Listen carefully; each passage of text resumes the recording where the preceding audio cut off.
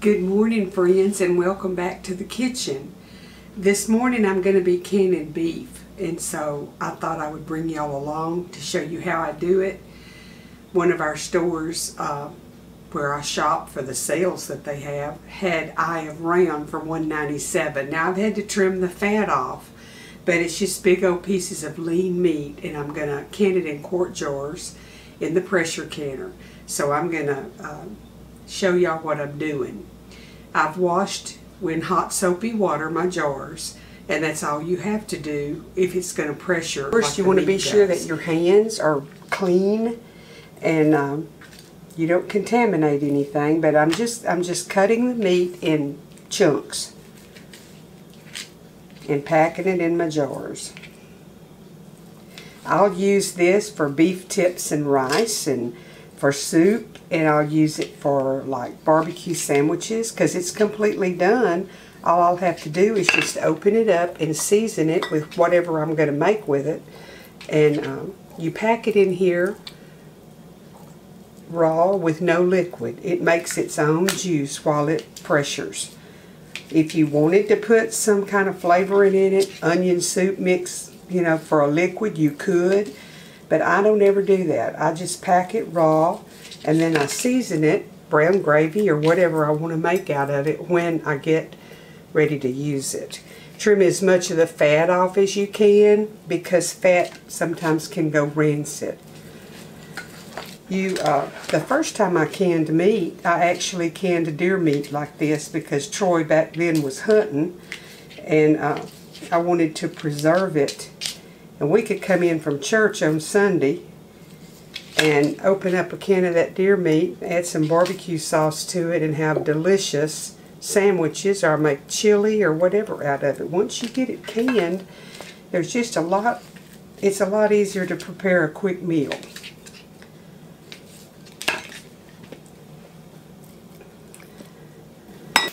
But I'm just going to get my knife up under that fat and trim it off. And I got a little bit of lean in there, but not much.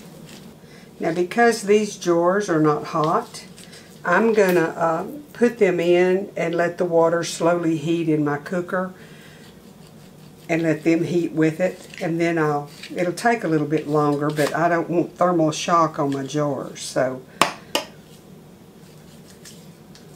I may turn it on a little bit ahead of time to start heating, but I don't want it real hot because I don't want it to hurt my jars.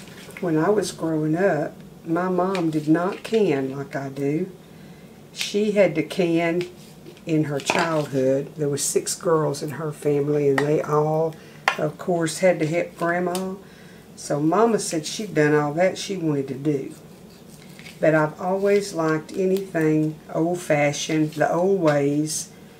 And so when I married, I started canning. And like y'all know, we were married 50 years, June the 6th. So you're going to want an inch of headspace in your jars. I've got my jars all filled, and I had to do one with pulled pork, and I'll show y'all that. I'm going to get my salt in each one of them.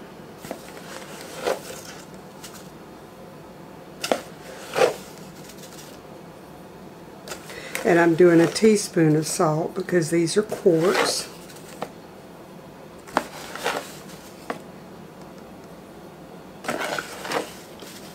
And I'm using the pickling and canning salt because it's pure salt. You don't want to use something with fillers in it like your ordinary table salt.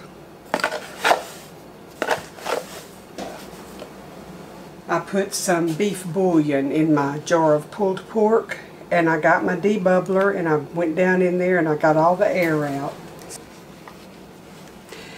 If you're not a canner, or if you're new to canning, a lot of the supplies that we've always just took for granted are hard to find.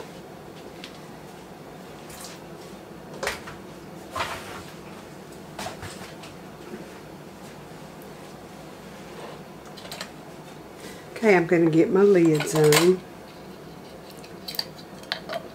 And I've got 14 quarts. That'll be 2 cookers.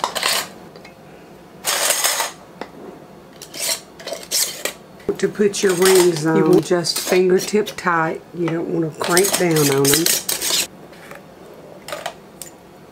And then after the canning's over and they've set overnight, you take your rings off, wash your jars with soapy water, and then they're ready to put in the pantry and store until you're ready to use them.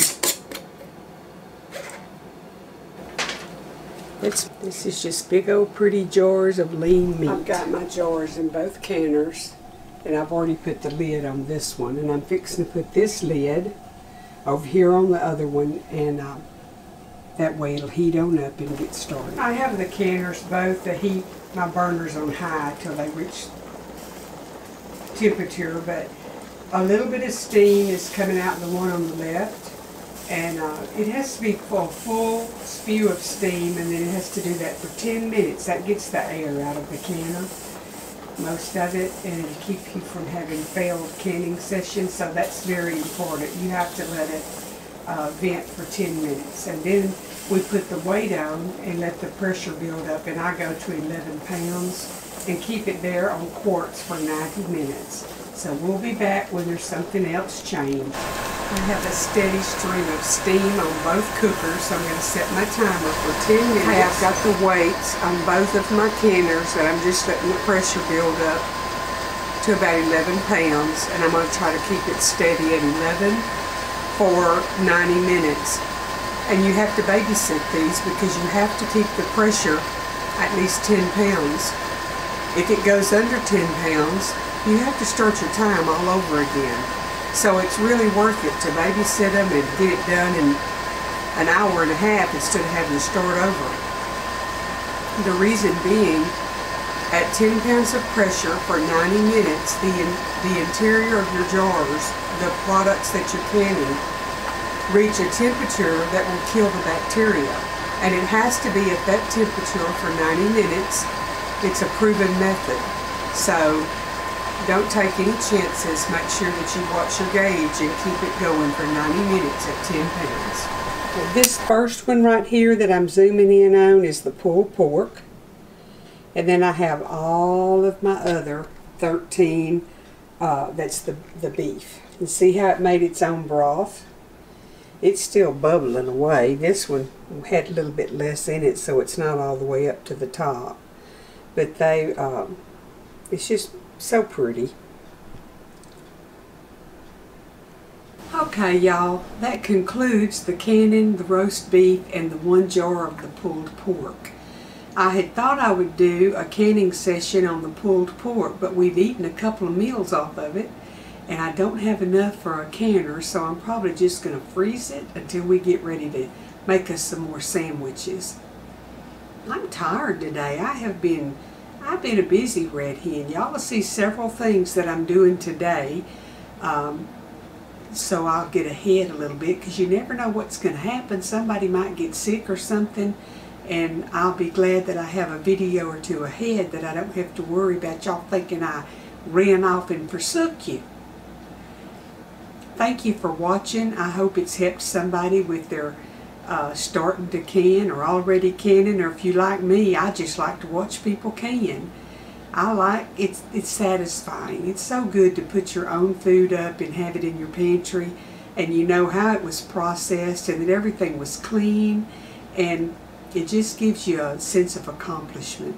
If you hadn't tried it, you ought to try canning. It's just a great hobby, way of life, for sustaining you and your family in hard times.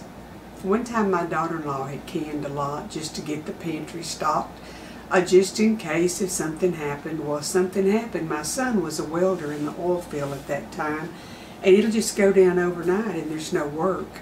And they lived grocery-wise on what she had canned.